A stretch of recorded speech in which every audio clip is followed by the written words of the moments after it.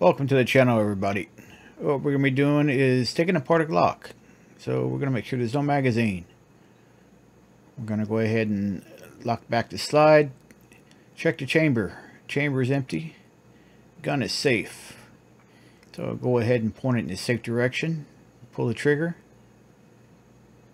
And then go ahead and slightly pull your slide back. Pull both of the tabs down. Slide your slide forward. Take it off. Slide your recoil spring up and out. Pull your barrel up and out. And go ahead and set your slide down. For here, what we're going to be doing is taking out your slide stop pin.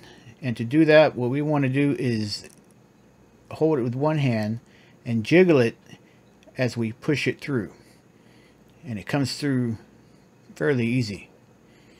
Next is your lock and block pin at the top. No jiggling needed. That one you just push it on out. And we go ahead and take our slide lock, and pull it on out. Take our lock and block, pull it on up and out. And onto our trigger housing pin. Push it on out. And then take your trigger housing with your trigger assembly, pull it on up. And take your trigger bar, which is in your trigger housing, pull it slightly forward and at an angle. Sorry, it's kind of off camera. And take it on out. And there's a little spring, your trigger spring. Take that off, and that attaches to your trigger housing. Take it off, and it should look like an S when it's connected, so reconnect it.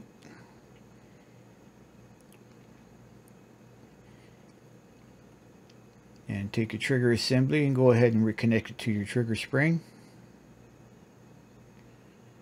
And as we insert it back into the trigger housing, what we want to do is pull it forward slightly and kind of angle it, and it slips inside that notch there.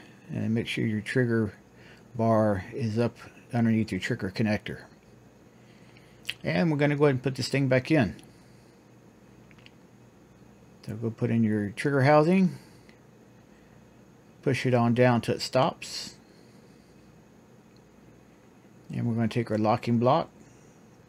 Push it on in. Put it down.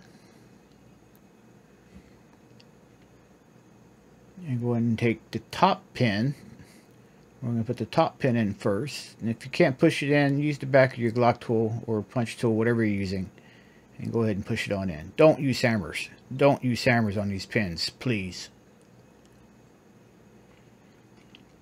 Next, we're going to take our slide stop.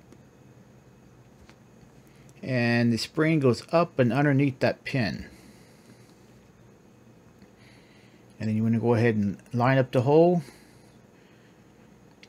And take your slide stop pin,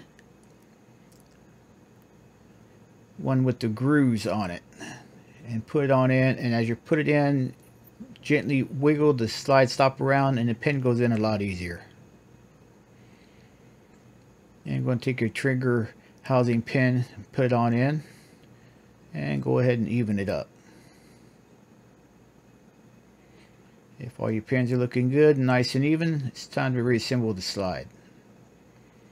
Go and put your barrel back in. Take your recoil spring. Put the front end, push it on down, making sure it's fully seated. Line up the slide tabs with the rails. Give it a function check, rack it, safe direction, pull the trigger. That's all there is to it.